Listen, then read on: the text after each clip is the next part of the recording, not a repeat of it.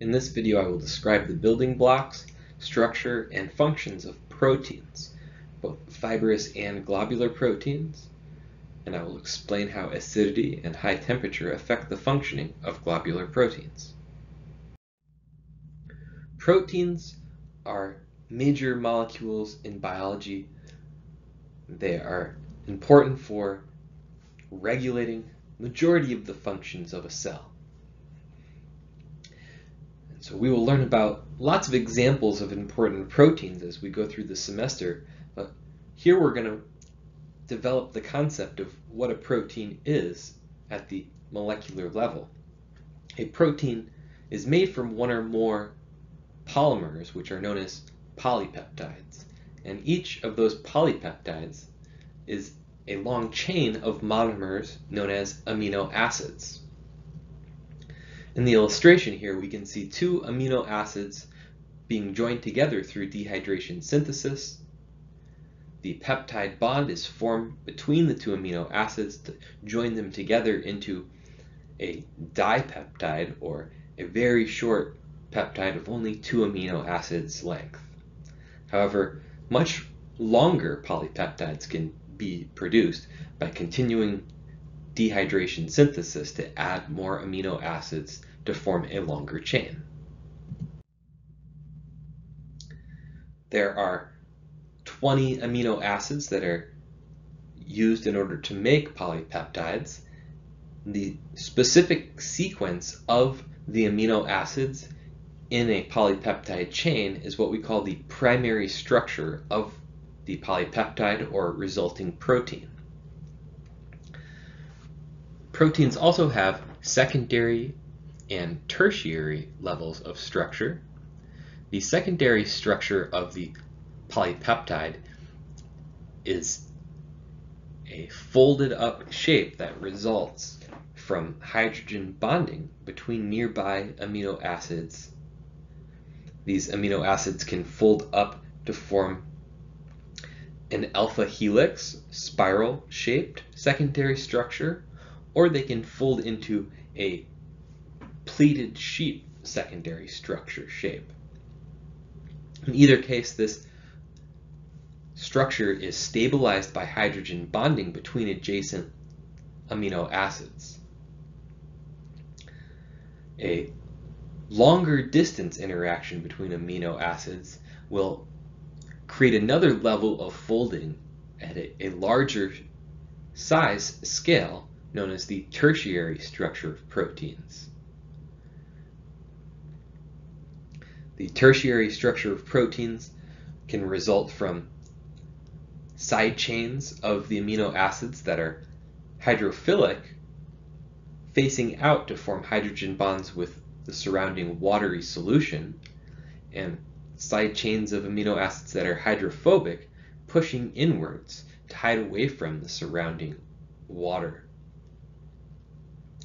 There are also covalent bonds that can form between some of the amino acids in order to add another level of stability to the tertiary structure. Finally, proteins have quaternary structure if there are multiple polypeptides that join together to form the final protein. The example shown in the illustration here is the protein hemoglobin. And hemoglobin is formed from 4 polypeptide subunits. You'll notice that it says globular protein under the name hemoglobin because hemoglobin has a roughly round shape. Hemoglobin is an important protein found inside of our red blood cells where its function is to transport oxygen. Fibrous proteins are long protein strands that provide structural support to cells and tissues. Collagen is the most abundant protein in the body and provides the structural support for the skin, for example.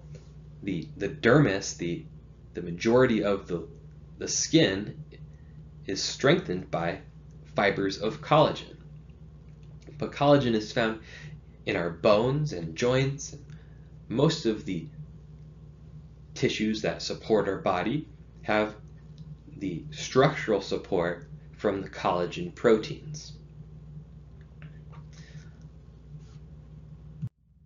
Globular proteins have a complex shape, and the function of those proteins is heavily dependent upon the complex folding that creates the globular protein's shape.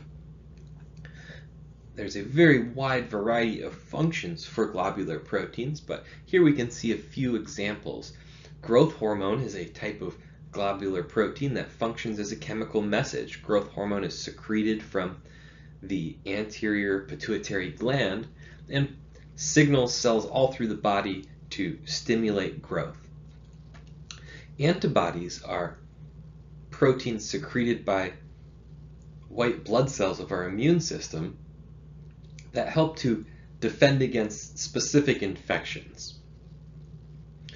When you are vaccinated and develop immunity to a specific pathogen, your body will start to produce antibodies that can protect you against that specific infection. In the bottom here we see carbonic anhydrase, an example of an enzyme.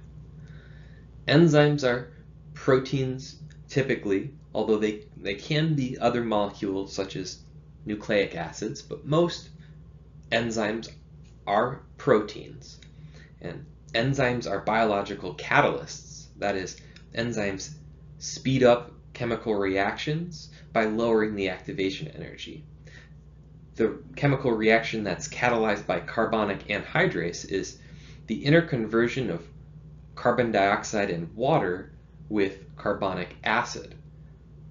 Carbon dioxide and water can be the reagents that are converted into carbonic acid, but this is a reversible reaction, so carbonic acid can be converted into carbon dioxide and water.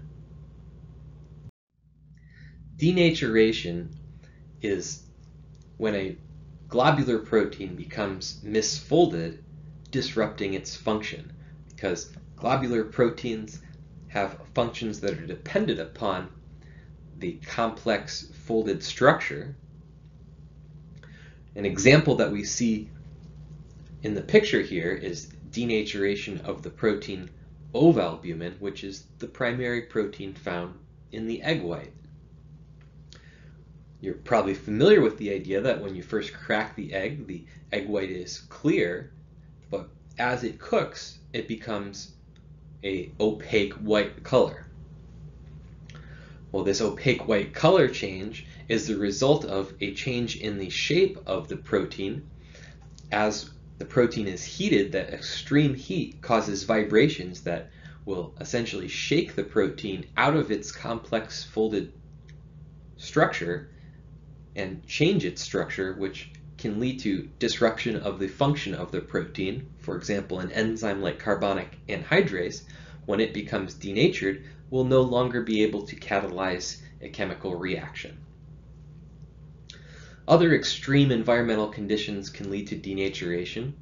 For example, extreme pH can cause denaturation. If the pH becomes too low, the excessive concentration of hydrogen ions can disrupt the pattern of hydrogen bonding necessary to stabilize the protein structure.